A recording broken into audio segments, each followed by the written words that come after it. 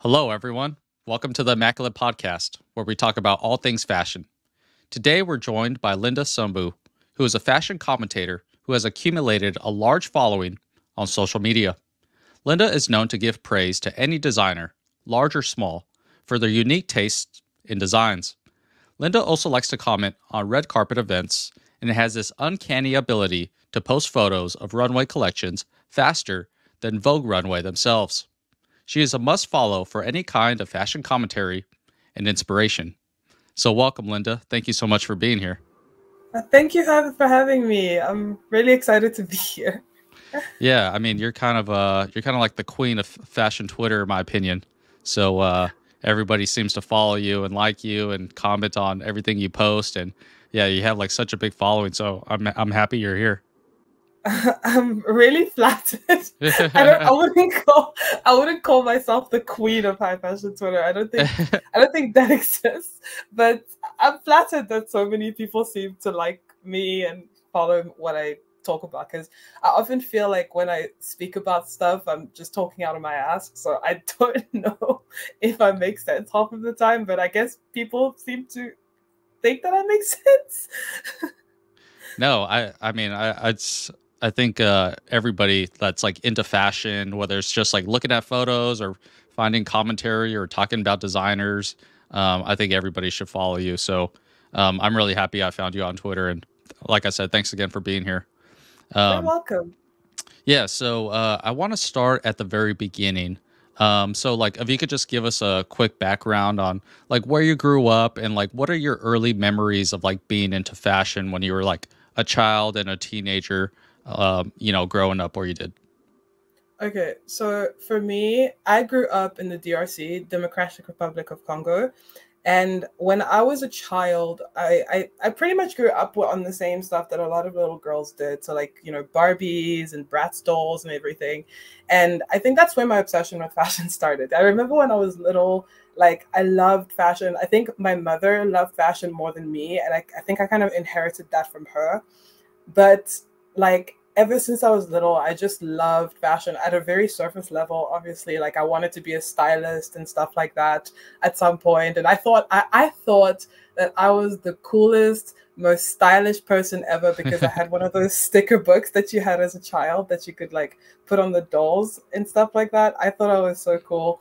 But yeah, I would say that like between like Barbies and Brats and stuff, like I feel like it had a very big impact on me because ever since then I've just not stopped loving like fashion and stuff like that. Like it was just very much something that like I grew up with. Funny enough, I did lose a lot of passion for it in when I turned like I became a teenager and I went through a phase where I was like I hate everything pink and I hate anything Yeah. girly and stuff like that.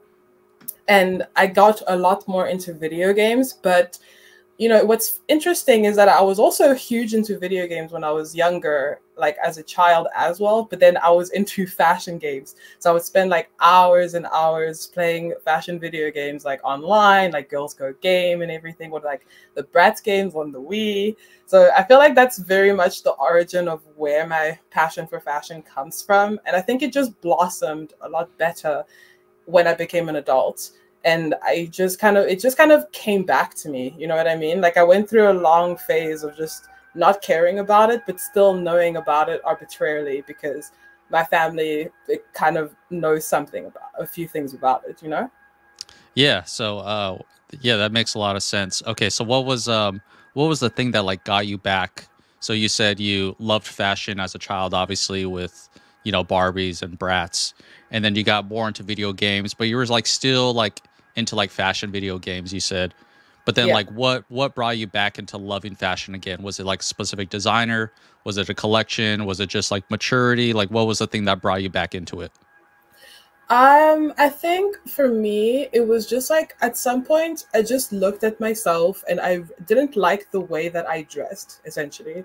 And I wanted to kind of explore like a little bit, like a little, like a few ways in which I could improve my sense of style. And then Hmm. I think that that's when really started to get back into fashion. Like, I think that like the one, I mean, like I hopped on Pinterest and the first collection I saw was a Dior by Galliano collection. And it's like it's like I never left from when I was a child. Like I just fell in love with it all over again. I started just going on this rabbit hole of just, oh my god, Dior by Galliano, and all of these other amazing designers and everything, and all of these amazing eras of fashion and stuff. Funny enough, I was a huge Dior girl, but I think I wasn't updated.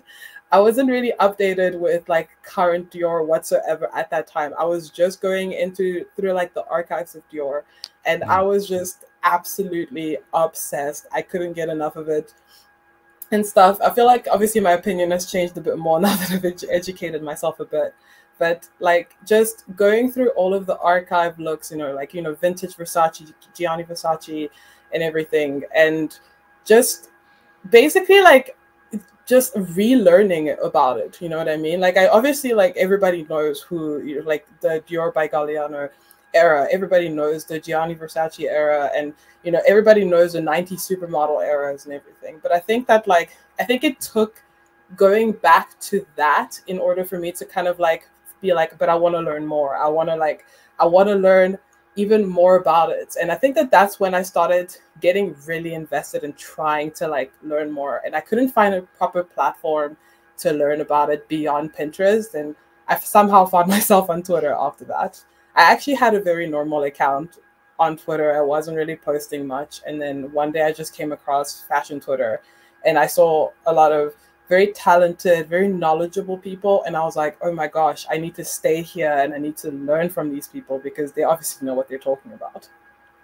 Yeah, that's super interesting. Yeah, I feel like a lot of fashion Twitter really likes to dive into like the archives and vintage looks. And so that's interesting. That's what got you back into like loving fashion, because you go back and you see these designs and they just like completely blow your mind. Like, whoa, they were making this, 10 years ago, 20 years ago, which is like so crazy and it's so different than what it is today. Definitely. Yeah. So, where you grew up, what was like the fashion scene there? Was it, were you around people that were wearing like, European brands, or like what was like the fashion scene where you grew up? When I grew up, like, I would say that like it was kind of a mix of, like very normal modern clothing as well as a lot of traditional wear. So like that hasn't really changed currently to where I live now. Obviously, like it's different cultures now. But like where I grew up, like there were a few people that did wear like, like European sort of like clothing or like American clothing and stuff like that. But I think for the most part, like it was very much like I was very much surrounded by very normal sort of like outfits. Maybe it's just because I was very young and I couldn't really notice much, but like for the most part, like it was very much modern clothing as well as traditional wear, which I think was my favorite part of just like being a child and everything. Although like, when you're a kid, you don't really appreciate it as much. At least I didn't, because I thought, there's this photo of me when I was like, I think like 6 years old. It was my brother's birthday, and my mom put me in this 2-piece set like of Ankara clothes. It's like this blue, it's super beautiful, but back then I really didn't want to wear it, and I still don't understand why. So it was kind of like that, like very much like a mix between the traditional and the modern, which I think kind of encompasses how a lot of like African countries are in terms of fashion even today. Taking a quick break from the show. It's a new year, and what better way to set the vibes right than with a new luxury candle from Salt & Stone. Salt & Stone elevate any room with their clean, elegant design and the variety of refined fragrances that make any space smell immaculate. These candles have a 55-hour burn time, and they are formulated with vegan-friendly ingredients. I have personally purchased the saffron and cedar candle before, and it smells incredible. They come in these elegant black boxes, and they make a great gift. I only support products that I've actually tried and enjoyed. So if you would like to purchase a candle from Salt & Stone, click the link below where Amazon offers free 2-day shipping for Prime members. Now back to the podcast. Okay, so you were mentioning that once you got on fashion Twitter and you found that community, that was something that you really wanted to stay. And start contributing to. So when did like the it girl energy account start? Because you did say that initially your Twitter was just like a regular account. You were probably posting just like personal things on there. Yeah. And then now it's like become like a must follow for any fashion fan. So when did you start that journey where you started to post like almost exclusively fashion stuff? I would say it has to do with the fact that like when I first got into fashion Twitter, at first I wasn't like, funny enough, my name, my ads wasn't even It Girl Energy at the time at all. It was literally something else that I literally can't remember. It wasn't even my name. Okay. It had something to do with like Dior probably. But Yeah. like I wasn't, yeah, I came through mostly because I noticed that like there was a lot of like diversity issues in fashion Twitter back then. Mm-hmm. Like Yeah. anyone like on that has been on there since like for a long time will tell you like there was hardly a lot of people posting a lot, like many diverse sort of like people and designers and everything. And I just felt like it got to a point where so many, we would have the same conversation about like, oh, you guys need to be posting more diverse people and stuff like that. And I got to that point where I was like, okay, but like I can be that person that like, posts diversity and, post people like people that look like me, because at the time I felt like just wasn't enough of it. And sure, like I'm not going to sit here and say I'm the person who pioneered this at all. Like definitely not. Like there was definitely more people out there that were also contributing to this. It was very much a group effort. But I think I just got fed up of the fact that like, there was this conversation that just kept going on and on, like, oh, fashion Twitter is just not diverse enough and everything. And like, yeah, it's definitely not perfect today either, but I just wanted to change that somehow. I wanted to have people that look like me feel okay with following somebody that like post fashion, but also post people that also look like them, that represent them in a sense. Because like while like the fashion industry has made like small steps to kind of like make this better, I don't think that it's there yet. And I just wanted to kind of like create a space where everyone is welcome and everyone is like can see themselves to an extent. And like sometimes I have to sometimes kind of I look back at at how it looked before, and like how it was very much like dull era early 2000s models that were being posted only, and compare that to today, and it's like such a stark difference and everything. And even though I wouldn't say that I'm the person that like made that happen by myself, like definitely not, I definitely want to pat myself on the back for like at least trying to contribute to a change. And I think that that's the main, like one of the main other reasons why I joined fashion Twitter. Like I just wanted to change something. Yeah, I mean that makes a lot of sense. And like you mentioned, when you're like posting photos of like these vintage archives, like a lot of these models look the same, right? They're like Yeah, tall, white, and slender. And yeah, then if you look at it nowadays, now you have different body types, different colors. We even have transgenders walking the runways now, and which yeah, I think is fantastic. Fashion should be inclusive. It should be like everybody should be welcome to this art, this industry. Anybody that wants to be a part of it and contribute. And yeah, so, definitely. yeah, I think what you did is just fantastic. So, in your opinion, it got a lot better over the years?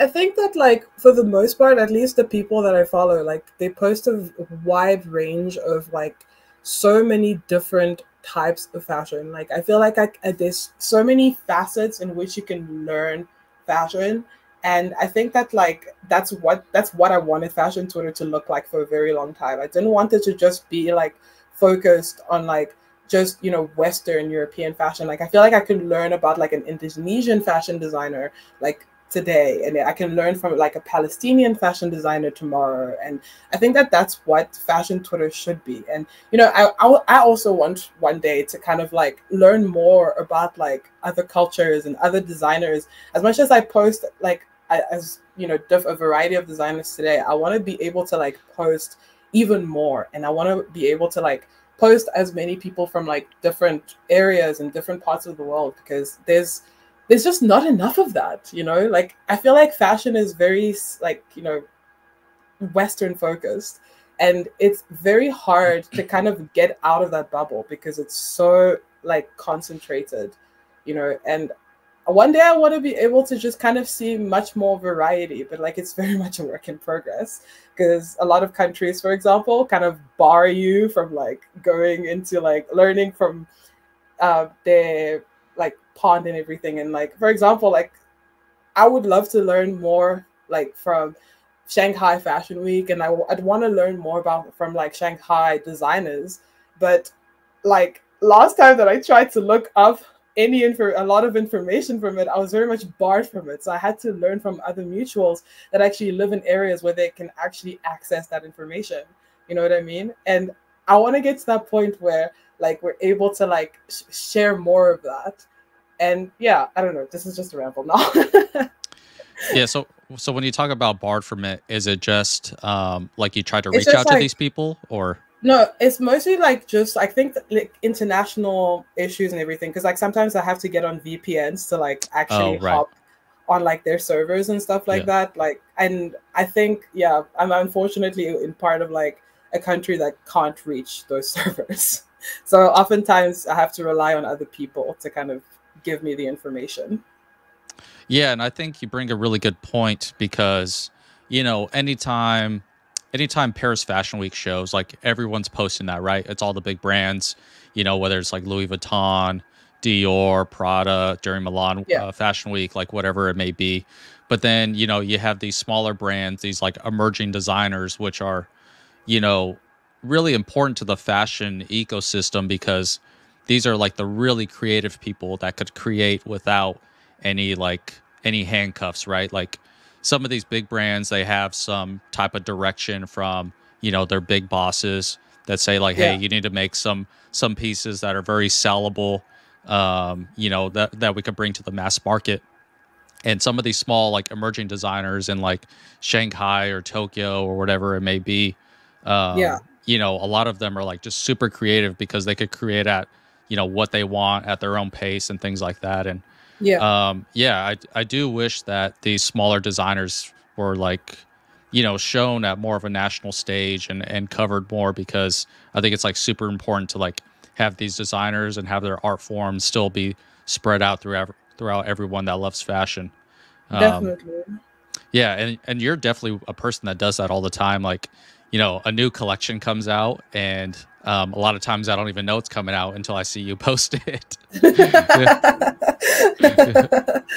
I mean, like it's one of those things where I put a lot of pressure on myself to kind of like, because oh man, with Twitter, you have to strike when the iron is hot. Like you need to like, or maybe this is just a me thing, because like a lot of people don't post like me. I just do this because I kind of view like posting on Twitter kind of like a game. Like you hmm have to strike when the iron is hot. You have to do it once, and if you don't do it fast enough, then you lost type of vibe.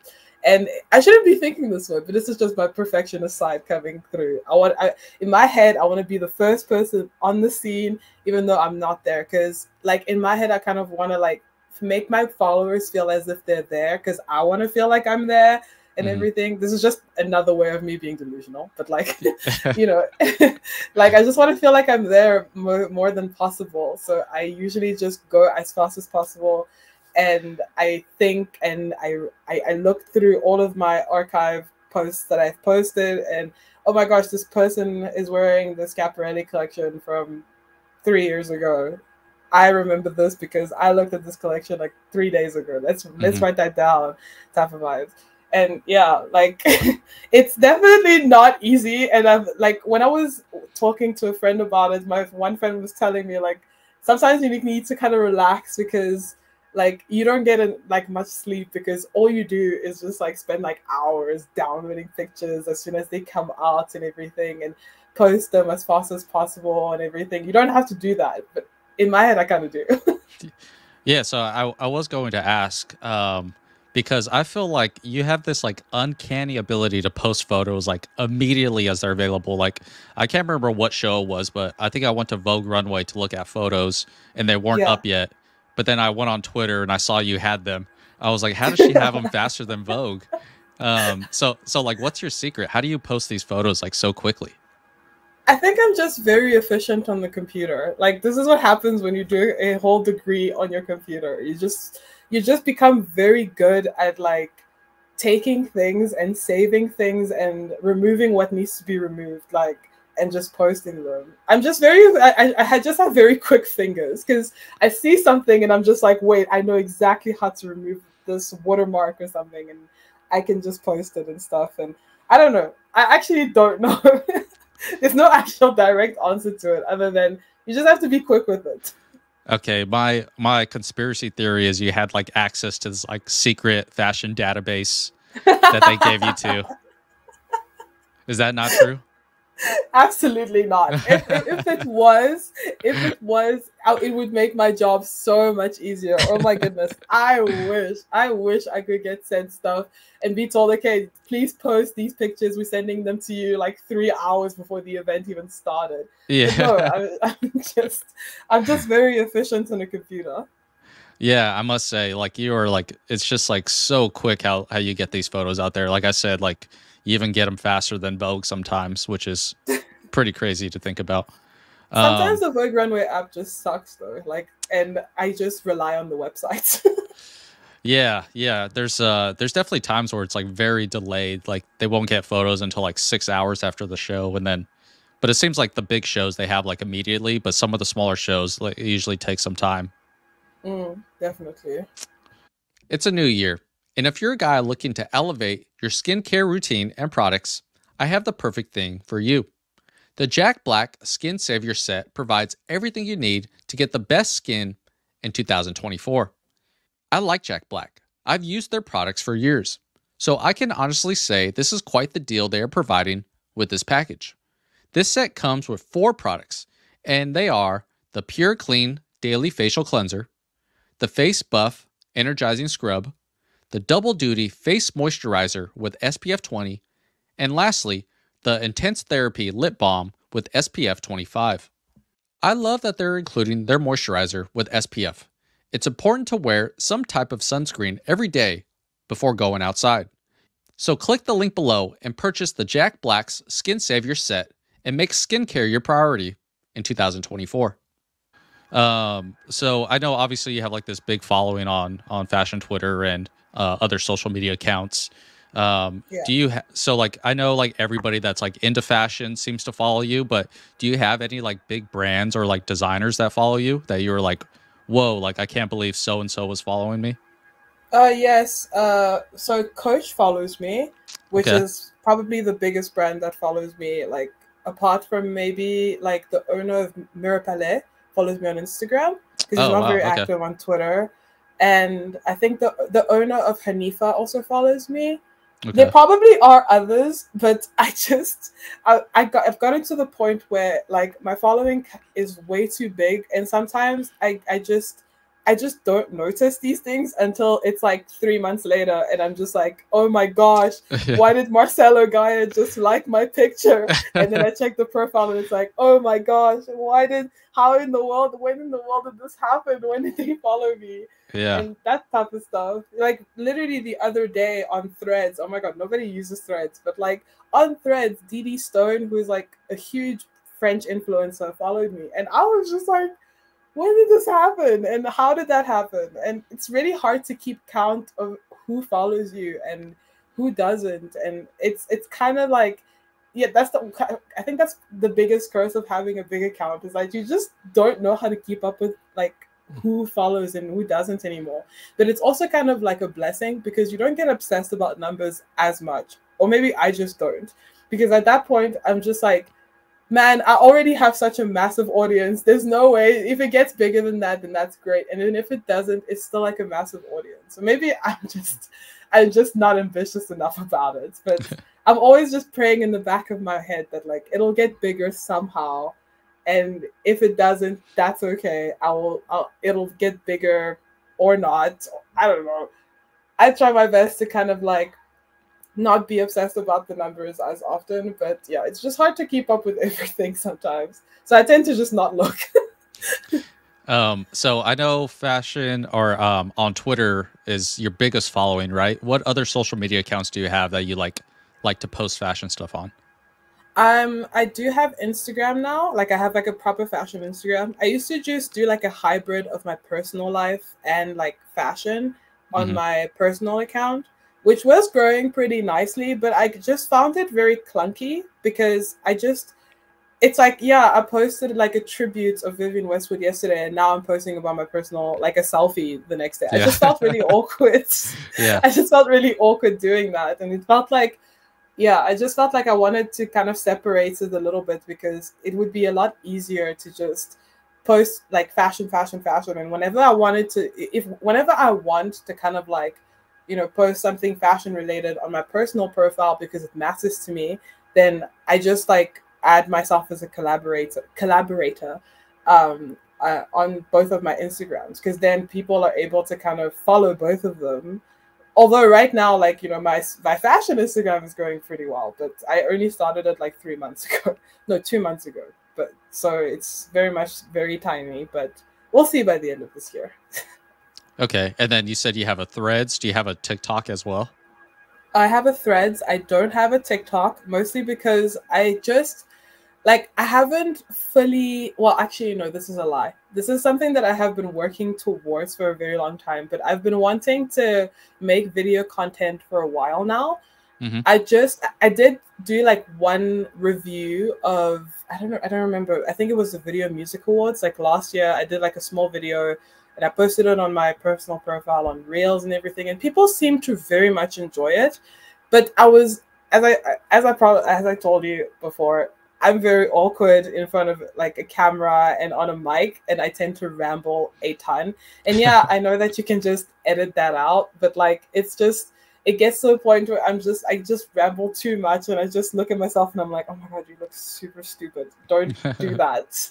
Don't do that. And it's hard to kind of like build the confidence to just go on and just do it. But I think this year, I think that like, maybe it's just because of the way the year started, but I felt so motivated to just do stuff.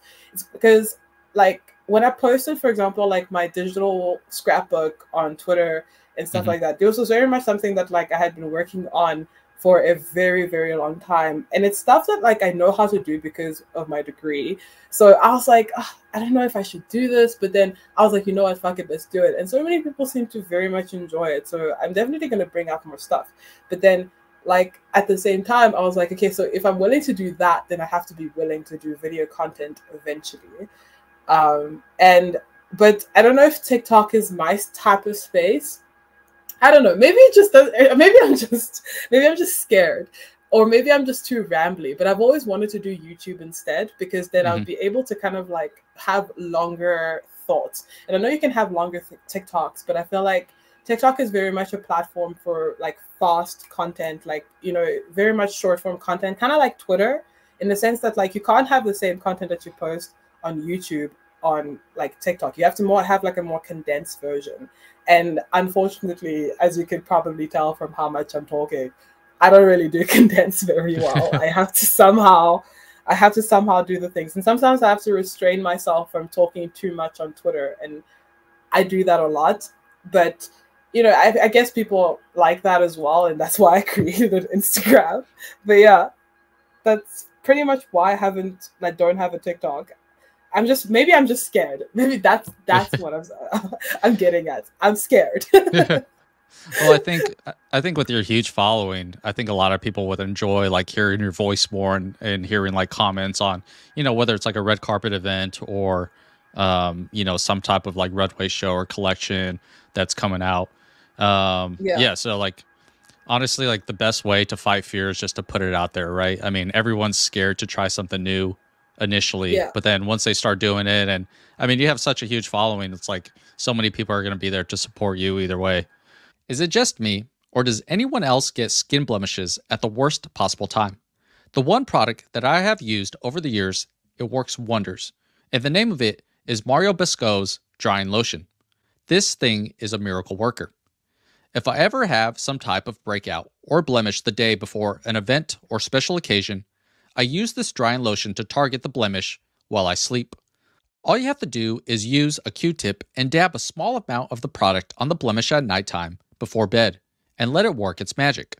In the past, a large majority of my blemishes were dramatically reduced overnight. Like I said, this is a miracle worker. This really is a product everyone should have. If you would like to purchase it, click the link below for their Amazon store, where they not only offer the liquid form, but also small drying patches as well. Now back to the podcast. So I did want to talk. So you made this scrapbook that highlighted some of like your best moments of like 2023.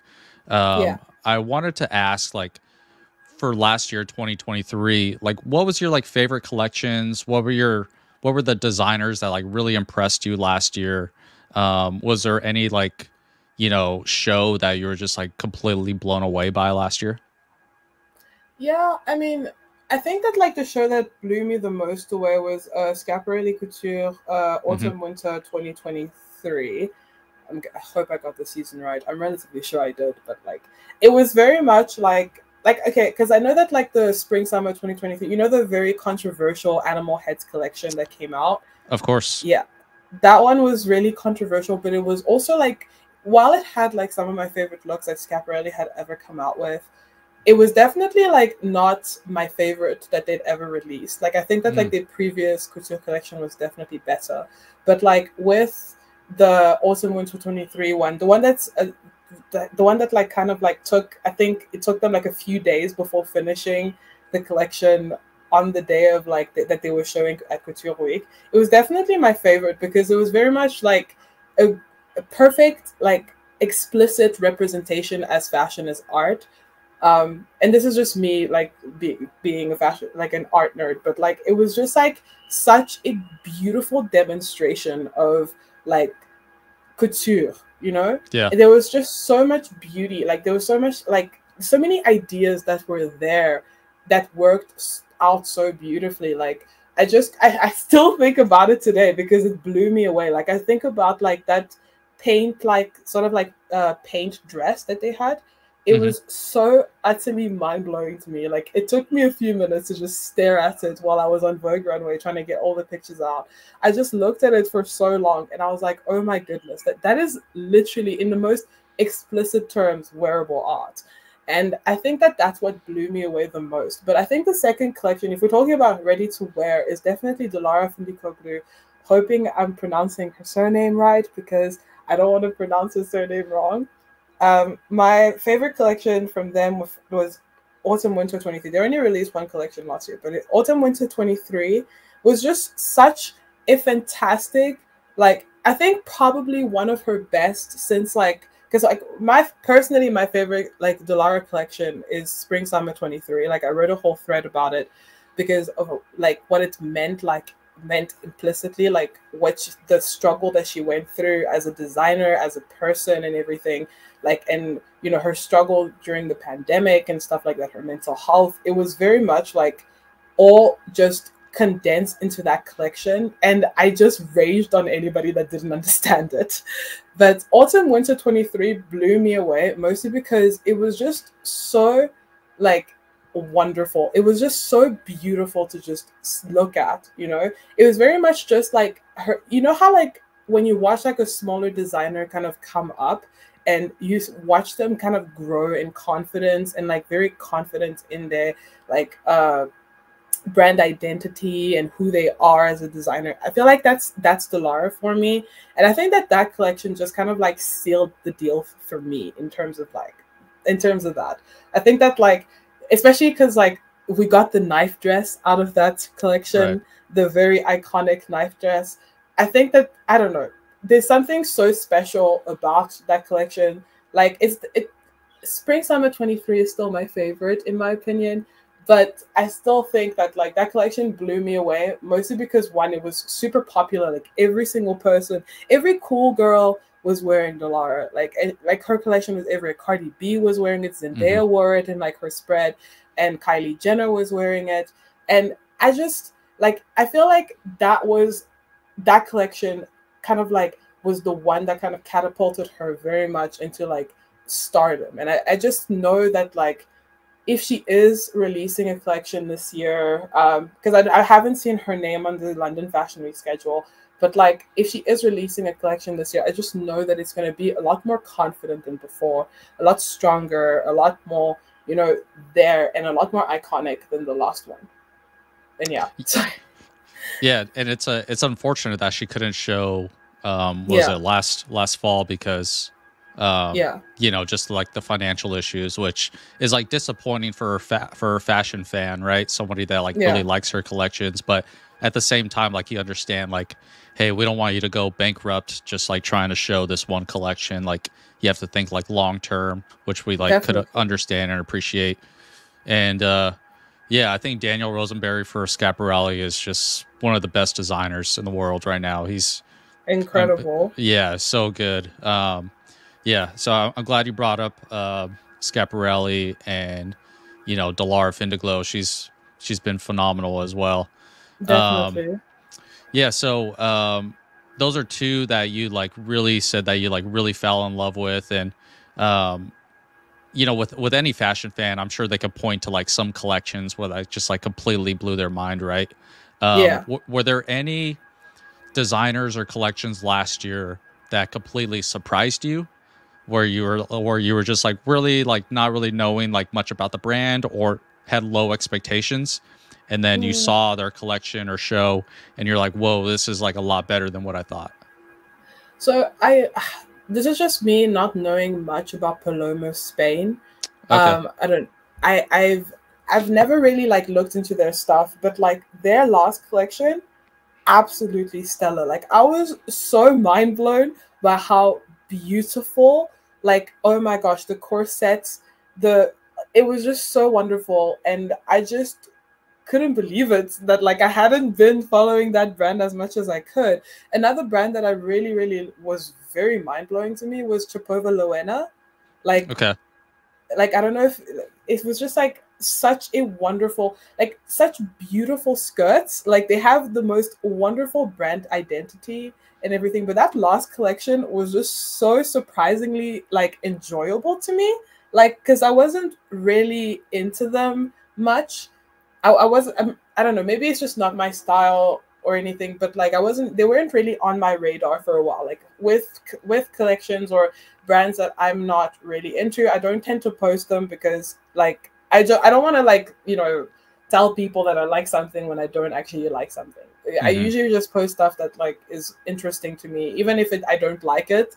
But if it doesn't interest me, then I don't really post it. But like Chapova Loena was a huge surprise to me because they've never really been on my radar until that last collection. Same thing with Marnie, to be quite honest. I Oh, think okay. that lots of people were a lot bigger fans of Marnie than me.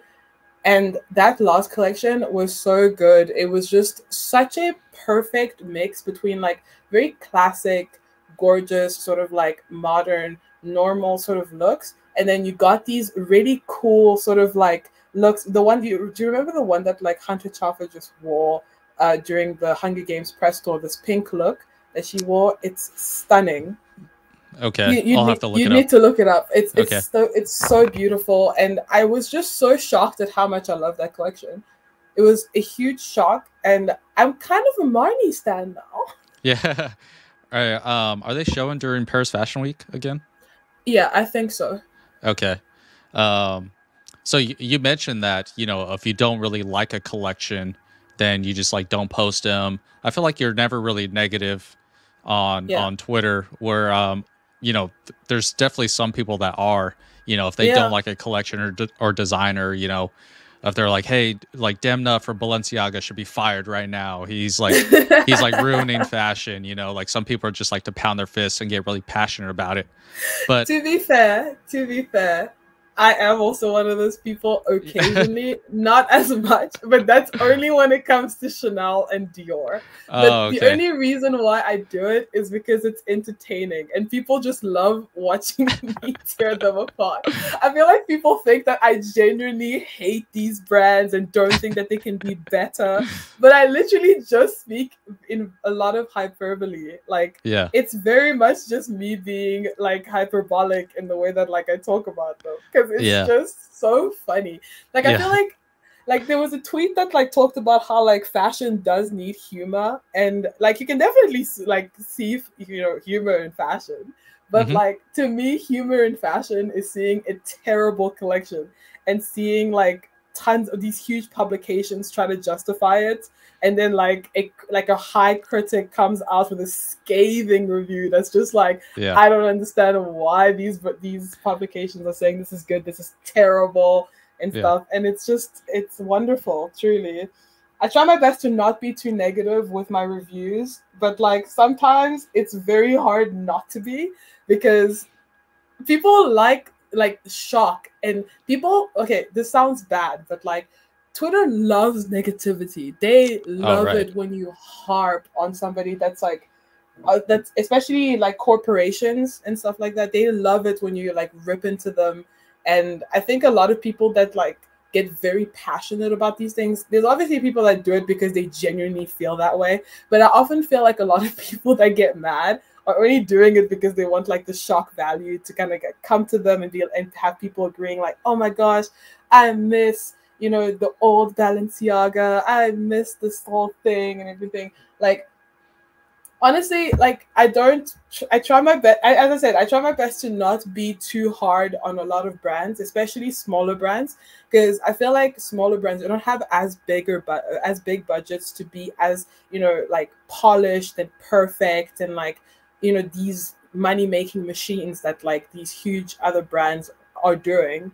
But I think that that's why it's easier for other people to kind of like go after brands like, you know, the big brands with huge sign value like Chanel and Dior and Louis Vuitton and everything. Because remember when the Pharrell Williams collection came out and it was very much divided, and everybody had kind of different opinions and stuff like that about it, and it was just very interesting to watch, because you either like one side was saying it was the worst collection that ever come out of Louis Vuitton men for a very long time, and then there's others that said it was a very solid debut and everything, and I was just kind of struck in the middle. And like it's very hard to see like very much like central sort of like, oh yeah, no, I think that this is an okay collection for what it is and everything. It's hard to see a lot of that, because Twitter is very much about big reactions.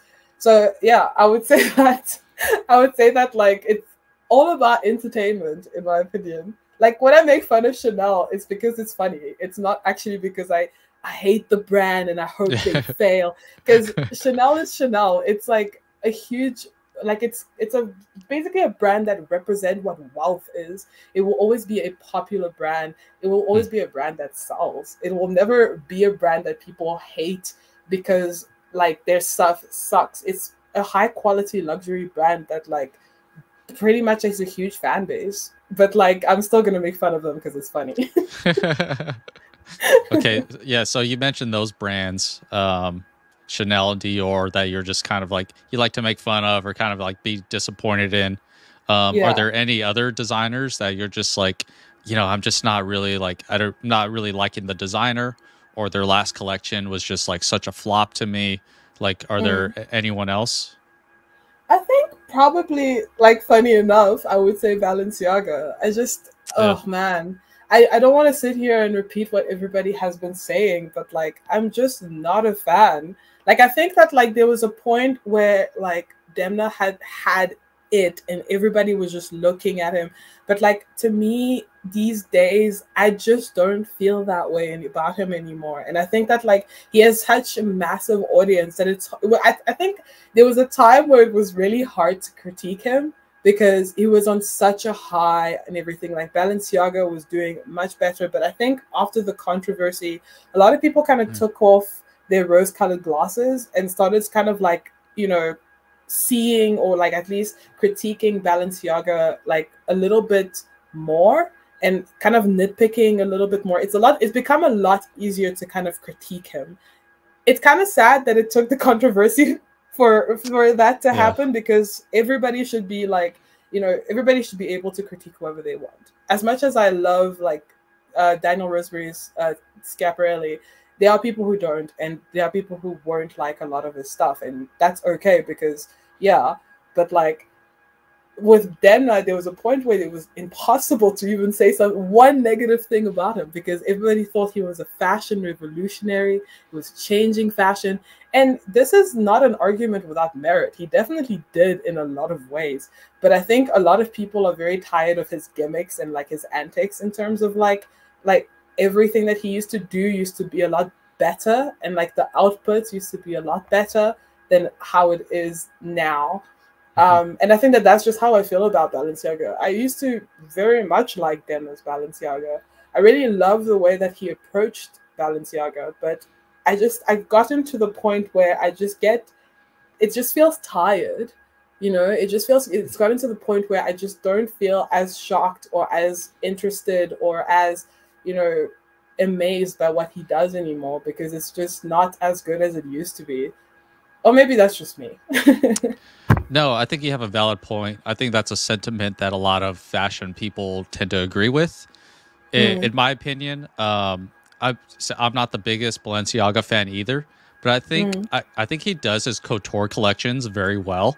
Definitely. I'm a huge fan of his couture collections. So I think if he brings some of those, like, more like the elegant elements to his runway shows, I feel like it can make the collections a lot better. But that's just my opinion.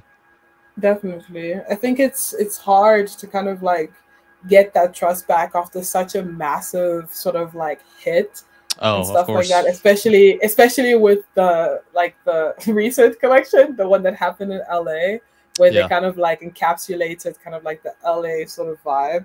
Yeah, Yeah. people did not like that one. Yeah. Like people did not like that one. Yeah.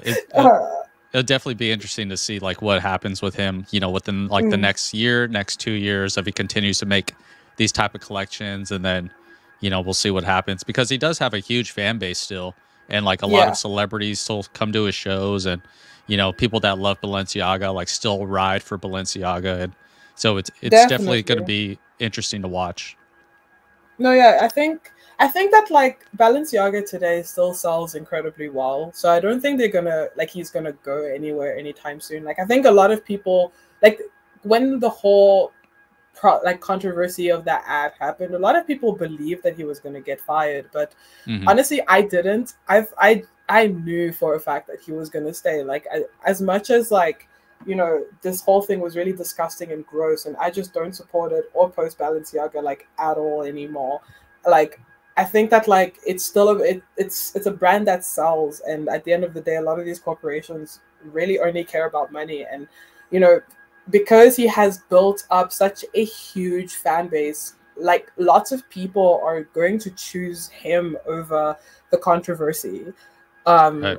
and if they his apology and like Balenciaga's apologies are more than enough for like the people that love him and love his designs. Like by the end of the day, like Balenciaga is an incredibly iconic brand, and like Demna's time is very much an iconic time as well. It's going to be like it's very highly documented now, so it's going to be very hard to kind of like remove that. It's like a huge point of for Balenciaga to keep in place, and I would imagine that like they wouldn't want to get rid of that. But that's just how I feel about it. No, I think a lot of people would agree with you in that sentiment. Mm, Um, okay, so I wanted to move on to 2024. yeah, So, so we have Fashion Week starting later this week, and yeah. for the men's. So 2024, I wanted to know like which designers or collections are you like excited to see for this year? Maybe some like designers or collections that you were like really impressed with in 23 and you're like really excited to see in Mm. 24, or maybe they have new creative directors that you're like really interested to see in this upcoming year. For me, the most that I'm very much looking forward to see like is very much the new creative director of Alexander McQueen. Right. Like I think that's probably my most highly anticipated show to see. Like it's gonna be very difficult for me to kind of like accept this new creative director, because I feel like that's massive shoes to put on. Like I was speaking Mhm. about this to a friend, and like Sarah Burton has been working at McQueen for over 20 years.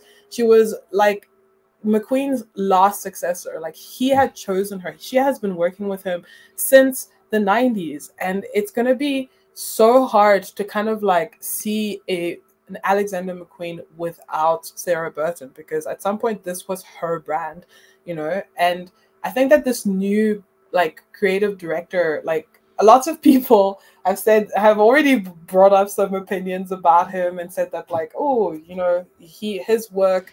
I don't remember where he worked beforehand. J.W. Anderson. Yeah, he worked at J.W. Anderson, and a lot of people have commented that like his work there was apparently very lackluster, and they didn't really like it, so they didn't know how his time with McQueen was gonna go. So I'm gonna keep my opinion the same way that I did for Gucci, because when Alessandro Michele left Gucci, it was like a huge blow to a lot of his fans and stuff like that. Yeah.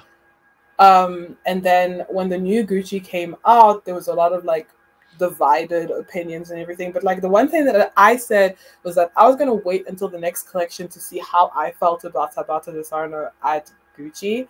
So I'm probably gonna do the same thing with this creative director, but I'm also kind of very interested to see what his approach on McQueen is gonna be, because we're so used to Sarah Burton's McQueen like having like this special element of McQueen, like that direct link. Every single collection to me, like by her, just feels so symbolic, and to not have that anymore at McQueen is going to feel very weird to me, because she was such a huge part as to why I wanted to continue learning about fashion. So it's going to be really hard to kind of like look at this collection and think, oh my gosh, that's not a Sarah Burton collection at all.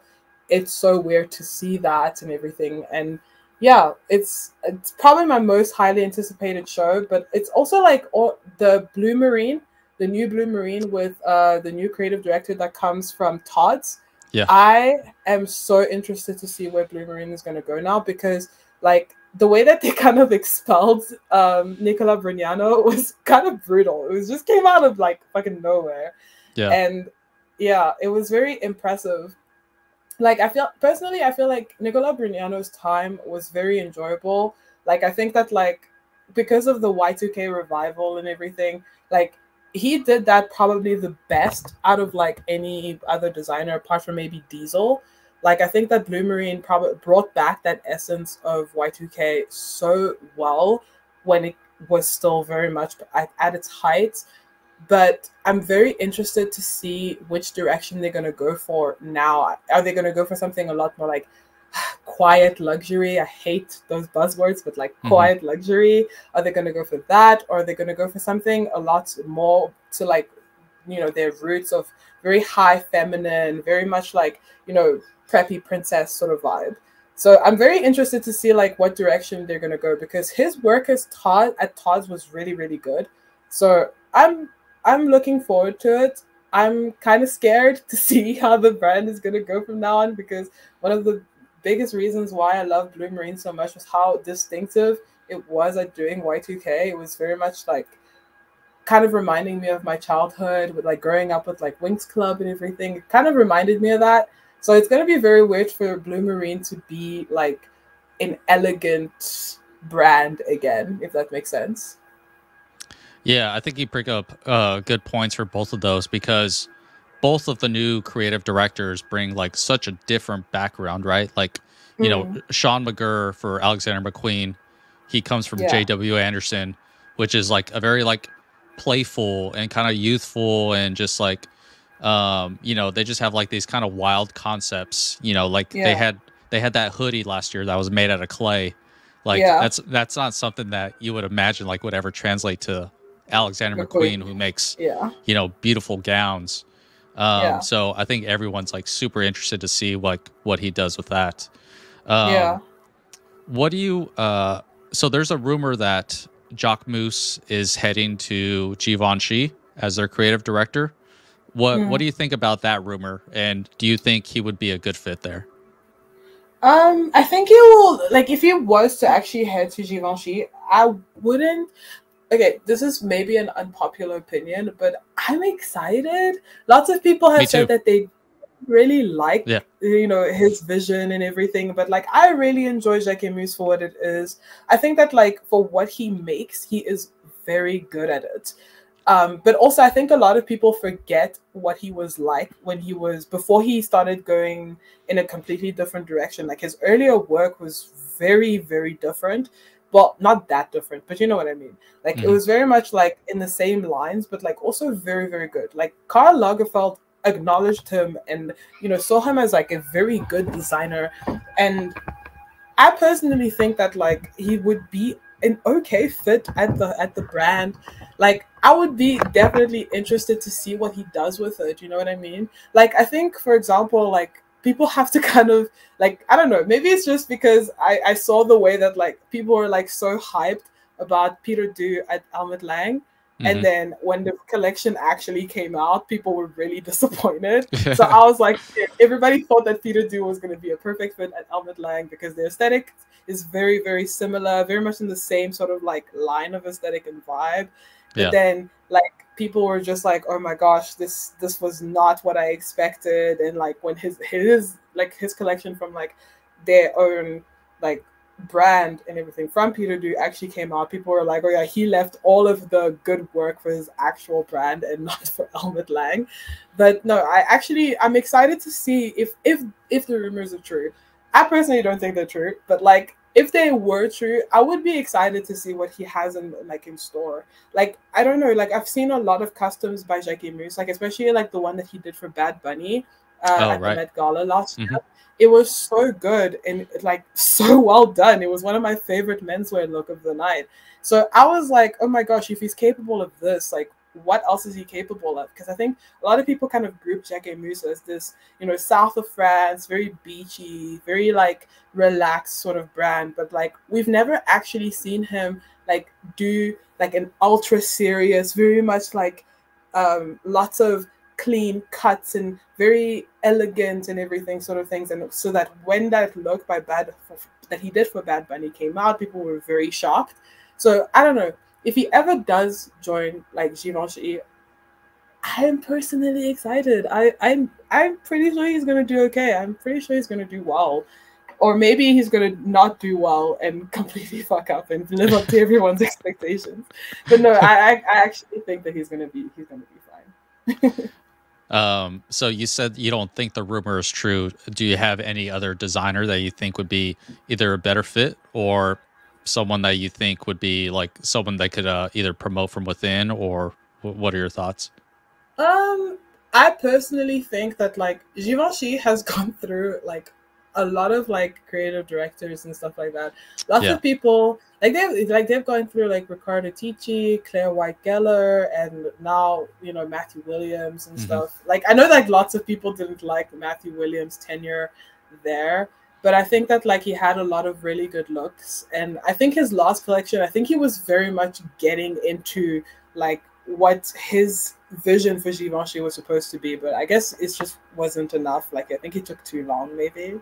Hmm. Um, but I think personally, I would want Claire White Geller to come back because Hmm. that's the Givenchy that I absolutely. Okay, I know that everybody grew up on like Riccardo Tisci's like Givenchy, but Claire White Geller's one was my favorite personally because it was very much just so good. I think like I personally think that like Sarah Burton would be a good fit for Givenchy. Like Hmm. this is just me. I think that like she would make it so she would bring such a different sort of vision for the brand that they haven't seen since Claire White Geller. And I also think that we need more women female directors, like Of course. creative directors in the high fashion space because like there's too many. There are too many male ones, and I'm just yeah. I just want like Sarah Burton to continue designing. I just think that her mind is so gigantic and she is just such a talented designer. Like I just don't feel okay that she's not working for a huge brand. And I think that like Givenchy needs something like a huge revival because I think that like they used to be a lot bigger back in like 2010, 2011 and 12 and stuff like that. But like I think they need a revival, something that like will really overturn the brand and make it the it brand again, because it was such an it brand before and now it just isn't anymore, at least for me. Yeah, I mean, I think you bring a good point. Like anywhere like Sarah Burton goes, I think a lot of people are going to follow because she has like Yeah, such a huge fan base, such a huge following, and plus yeah, like she has proven for a really long time now that her designs are really good. And Yeah. yeah, if Givenchy hired her, I think that a lot of people would be ecstatic about that. But really, Yeah. it's like any brand she would go to, I'm sure a lot of people would be like super happy to know like, okay, she's back creating and designing. We know Yeah. she's like really good at that, and then obviously she's like built a fan base. Yeah. So I wanted to switch gears a little bit. A lot of photos you also post are red carpet events. So a lot of Yeah. like celebrities, movie premieres and award shows. We had a big one last night with the Golden Globes. Yeah. Um, I wanted to ask you, like, who do you think is like or who do you think is the best dresser out there as far as celebrities? And who are like some celebrities that you always look forward to seeing? Like, oh, what are they going to wear to this event? Ooh, that's a rough question because there are so many. I have so many favorites that I just love looking at. But Hmm. I think currently, like my favorite, ultimate favorite that I can't wait to see what she wears for the next few red carpet events is Fan Bingbing. Okay. And yeah, she is definitely like somebody that is just such a standout on the red carpet because she literally doesn't pull back punches. Like she will always pull something that is spectacular because she wants all eyes on her. And I think a lot of celebrities, I was having this conversation with a friend, but like I was talking about like how like a lot of celebrities just don't seem to like either they don't know how to dress or they don't know how to like act in a specific outfit. Hmm. And essentially my friend made a very good point of like a lot of these celebrities are just there to act and they're not actually like fashion icons. They're not interested in fashion whatsoever. They're just Right. kind of given a dress and then they're just told to like dress up and stuff like that. But I feel like a lot of celebrities, there's a lot of celebrities that absolutely love fashion and you can definitely see it. Like another celebrity that I always look forward to seeing is Cardi B on the red Uh-huh. carpet. She is such a like ever since I saw her wear those Thierry Mugler looks on at the Grammys, I couldn't get enough of her. She is such a beautiful, like she carries those incredibly like complicated looks so well as if like she was born to be in them. Hmm. So it's always such a pleasure to see her on the red carpet. I would say, man, my brain is just gone blank now with so many, so many celebrities. This is what happens when you just spend all night covering red carpet shows and then not really like, thinking too much further, like doing all of that in one night. But I think another person that I really, really enjoy seeing on the red carpet currently is actually Hunter Chaffer. Like she is like recently her looks are so good, but like I think just even before like she started doing a press tour, the press tour for the Hunger Games, um, she was just always a very good, very enjoyable person to see on the red carpet because she is always like constantly dressed up in like something that fits her perfectly. Like I don't know who her stylist was before Dara, but I think like she just embodies like all of the looks that she wears really beautifully. And like it's so interesting because I felt like this is just something that I brought up when like Rachel Zegler and her were on the same red carpet wearing completely different looks. And I was like, yeah, no, she's super capital, but like Rachel Zegler, who plays a completely like a District 12 character in the movie, is very much like much more styled down to earth. But and it's so interesting because like she really does embody every single like outfit that she wears, and I just love that about her. It's like everything that she puts on just kind of fits her like a glove and everything. Like I just look forward to her every single time unconsciously. Like I think that like the last time that I saw her, like the one that like I really really enjoyed from her was when she wore that Rick Owens look at the Oscars. I think either last year or 2 years ago. I don't really remember which Oscars it was, but like she wore this really beautiful Rick Owens look. I think it was like this Rick Owens Spring Summer 22 look, and she had her hair slicked back and she looked like an elf, and it was just Mm. so gorgeous. I just feel like she is definitely somebody to look out for on the red carpet because she just brings out like this energy about her. I don't know, she's just really cool, and like her looks are also always really cool. They're always something that like you wouldn't expect an actor to just pull and wear on the red carpet. You would really mostly see a lot of those looks in like editorials and stuff, but it works out for her.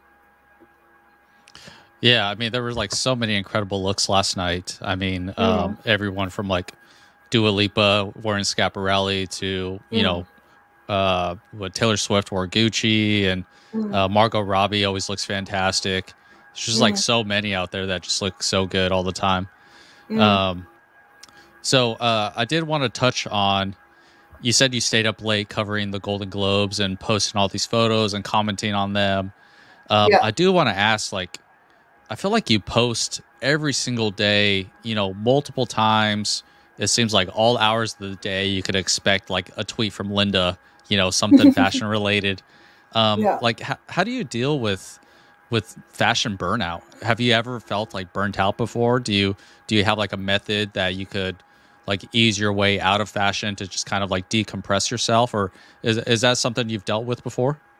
Yeah, I've definitely like felt the fashion burnout before, like, and I felt it a lot, especially last year because I was like, I'm gonna do this. I'm gonna create an Instagram, and I'm gonna like be serious about threads, and I'm gonna cover every single like collection that I really really enjoy and everything that I find prominent, and I'm gonna do all of these things, and it gets to a point where it's very difficult to kind of like, you know, have a proper life where I'm not posting, because I think like because I started this whole account during the pandemic, it was a lot easier to kind of like focus on it.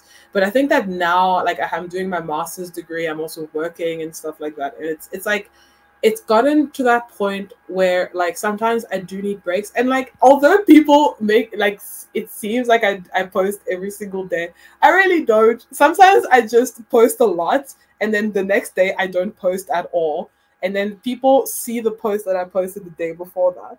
So that's how I kind of like calculate, oh my god, okay, so this is how I'm going to spend the whole day working on stuff that like has to do with my real life and not my digital life, you know. And it's hard sometimes because you have to think of things to say about it, and like things to say about almost every show that you find interesting or prominent and everything, and you have to do that across 3 social media platforms.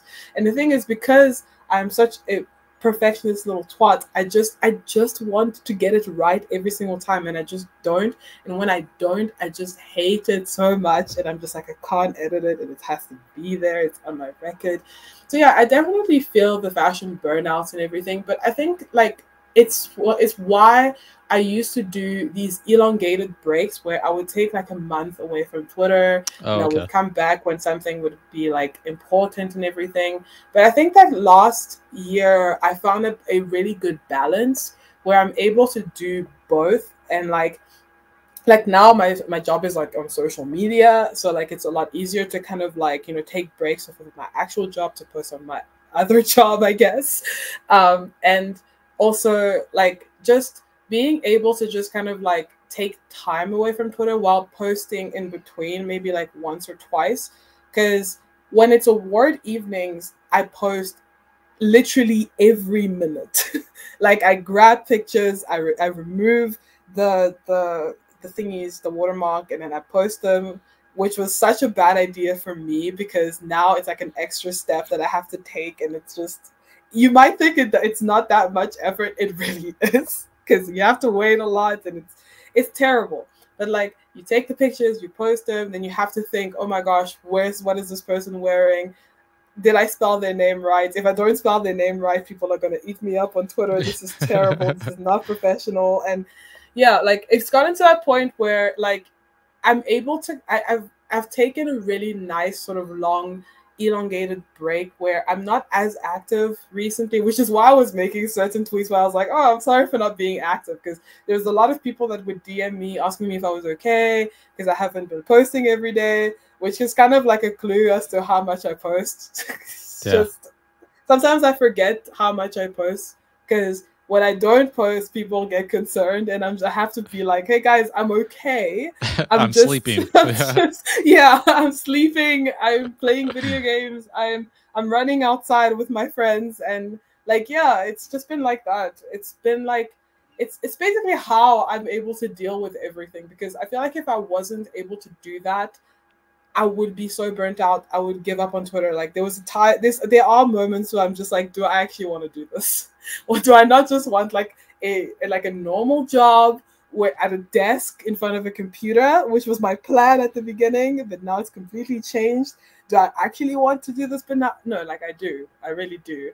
It's just that like it gets hard sometimes, and I think that that's why it's also because you know what's interesting about like posting so much and having so many followers and everything, and like taking so much time from the day to just post stuff and like make sure the information is correct and comment on it as well. Like, the interesting part is it's gotten so busy for me to do all of this that I don't pay attention to any hate I might get. Like, that's the coolest part about it, I think, because like I used to obsess over it, because like although my audience was like bigger than I expected before, like I used to obsess and be like, oh my god, if I fuck up, then oh my gosh, this person is gonna say I'm a terrible, like I don't do fashion well and I don't comment on fashion well. What am I doing? But now it's just I've just gotten to that point where I post on 3 social media platforms. I just don't pay attention to any hate. But the only issue with that is that I also don't pay attention to too many questions, and I only come back to them like 2 days later, which is, not ideal, but it is what it is. Yeah. Well, I think it's good that you have, a process that, like, hey, I'm like starting to feel burnt out, or I'm starting to feel a little fatigued from this. It's like, okay, I could just take a day to like post a bunch of stuff and then take the next few days off. Yeah. But it is interesting that, once you start to like step away for like a few days or a week, you get people checking on you like, oh, are you okay? And you're like, no, I'm just like outside living my life for a minute before I get back to it. Yeah, it's hard because it's so interesting, because you would like, because I don't post a lot about my personal life that's not like academics or just random parties or like whatever I'm wearing that day. Like, it's so interesting because I don't have much of my life on social media apart from my Instagram, and like that's still like maybe 10% of my life. And like, yet it still feels as though people like think that they have such a nice strong relationship with me that they sometimes check on me and they're like, hey, are you okay? Because like oftentimes when I like left social media, it was because of mental health problems, but now it's just because I'm tired. Yeah. It's just because I'm tired and I just don't have the capacity or the energy to open Twitter today, other than like maybe look at funny tweets and then go back to bed. Yeah. Okay, so I do want to get into, I guess, a little more of your personal life. Like, what's next for you? Obviously, this like social media account and everything you've done with fashion social media has like grown like probably bigger than what you ever thought. What's what's next for you as far as your career? I know you said you have a job and you're also getting your master's, right? Like, how do you balance that? That's so crazy. Well, my master's, I'm doing that part-time. Okay. So like it's definitely a lot easier to kind of uphold it and everything. And as I said, my job is very much on social media. So it's very much like easy to kind of, balance everything, when everything that you do, you can do from home, or you can do like from the restaurant when you're hanging out with your friends, So it's not like that. It's not as difficult as it is, but like I think there's definitely like a lot of like other expectations that I have in my life that hinder it a little bit, but those aren't really a big deal. But honestly, like I've always like I'm a game developer. I have a bachelor's degree in game development, and the whole point I wanted to do my master's on fashion games. So I wanted to kind of like integrate both my passion for fashion as well as my passion for games together. So I wanted to create a fashion game. I can't speak too much about it because it's a very complicated and very convoluted sort of it's a whole thing.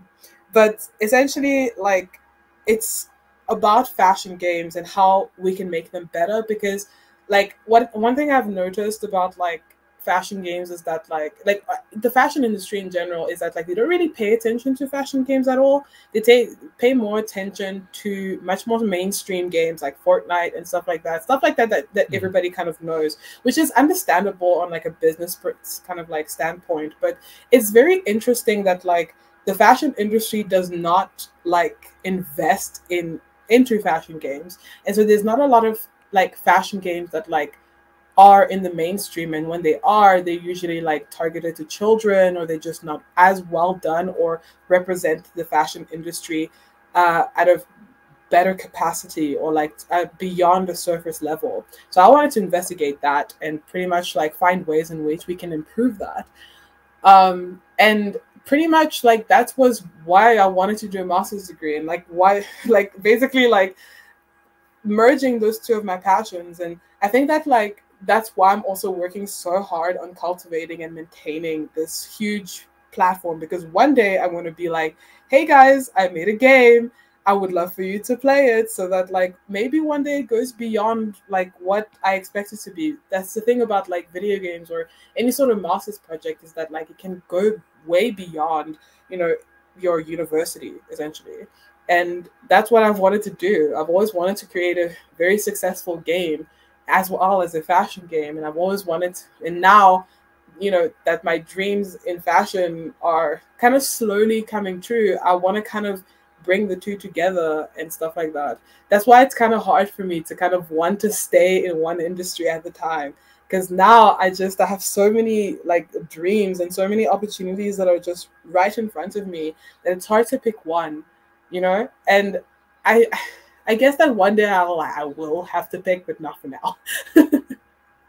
That sounds super interesting, because that's like a full circle moment. Like you grew up, you know, playing these games, right? Like these fashion games, you said, and now Yeah, you're like coming like full circle to like try to create one, and one that's like better and like probably like more mature, not just for like little kids. yeah, So that's, I mean, I think that's so cool of you to like think of that, just like yeah, this full circle moment. yeah. Thank you. I appreciate it. Well, thank you so much, Linda. I mean, I really do appreciate you coming on. Everyone go follow Linda on social media. I'll put it down in the description. Thank you so Again, it much. was nice to meet you. You know, you're an icon on fashion Twitter, so I'm really happy to have you on this show. Thank you so much for having me. This is the literal first podcast that I've ever been on, Oh, like really? ever. So, yeah, that's why I'm very rambly, because I literally don't know how to how to like approach it other than talk a lot. So I hope I was okay. No, you were fantastic. You're like very thorough with your answers and everything. So, thank you so much for being on. Thank you so much for having me. All right, bye bye. Thank you everyone for joining us. Please like the video, subscribe to the channel, and we'll see you next time.